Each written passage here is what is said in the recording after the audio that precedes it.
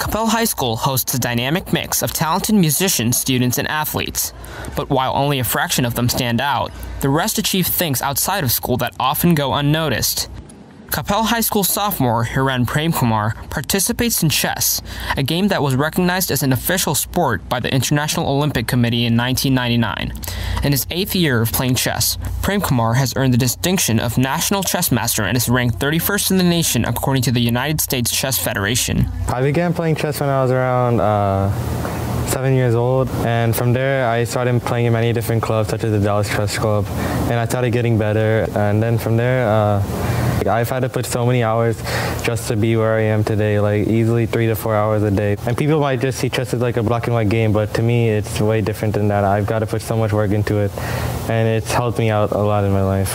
He has a long way to go. He started his career in academics as well as chess. He's in the level where he can easily take it to the next level. But this road is the road will be very hard. Hopefully he can cross that road and be a successful person in his life.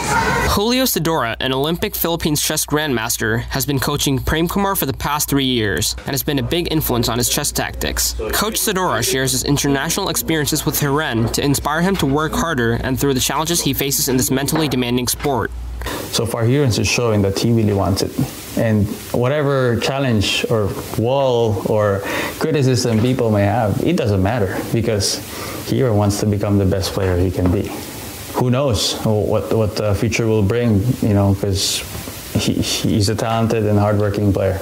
I just love chess so much, and I hope I can get better at it and eventually be the best I can be.